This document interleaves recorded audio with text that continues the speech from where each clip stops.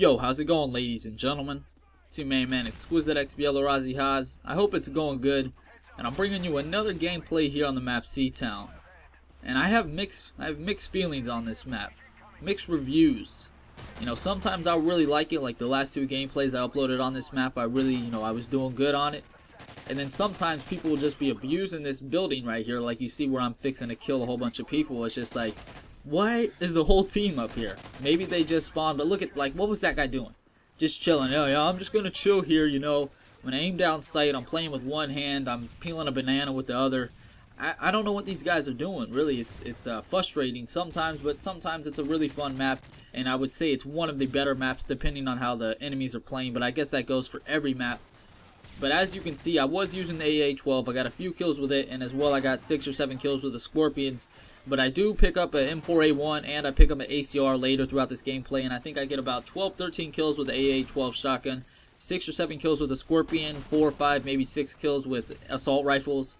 So hopefully you all will still find this gameplay enjoyable. God damn it. But I do have a topic I want to talk about for this commentary, and that's going to be shotguns in this game.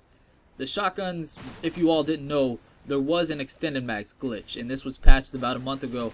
And what this extended mag glitch did, if you don't know, is, let's say, for example, the AA-12 had 8 pellets, and when you put extended mags glitch on it, it would get 12 pellets. So it would become a lot better. It would essentially, every shot would do more damage because you would have more little pellets shooting the target.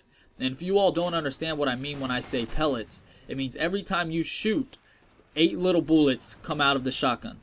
And when they got rid of this extended mags glitch, that essentially once again made your weapon stronger once you got extended mags on it, which made the shotguns actually really fun to use. They're still really fun to use, they're just not good.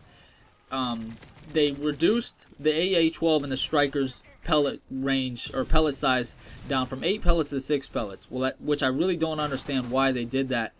The AA-12 definitely did not need a nerf. The Striker did, but it's still completely overpowered. And they took away the extended mag glitch from the spas. So the spas is the only one that got a nerf. And because the model didn't have extended mags glitch, so the spas in the model have 8 pellets coming out every time you shoot it. And the USAS and the KSG got a little bit of a nerf, even though they're still not as good as they were with extended mags glitch. They have 9 pellets. And the one reason that makes the shotguns not as good as they should be in this game is the spread, the inconsistency of the spread when you shoot a shotgun. Every time you shoot, the spread's going to be different. So one time you could shoot a guy from a certain range, at the same exact range, the same exact place in the body, you'll get a kill. And then you'll do it again 5 seconds later, and you'll get a hit marker. And that's really what makes the shotguns not as good as they should be. But hopefully you all enjoyed this short gameplay here. I'll be uploading another one soon, and god damn it, I didn't get a kill with the damn explosion again. Goddamn team deathmatch. Peace the fuck out, YouTube.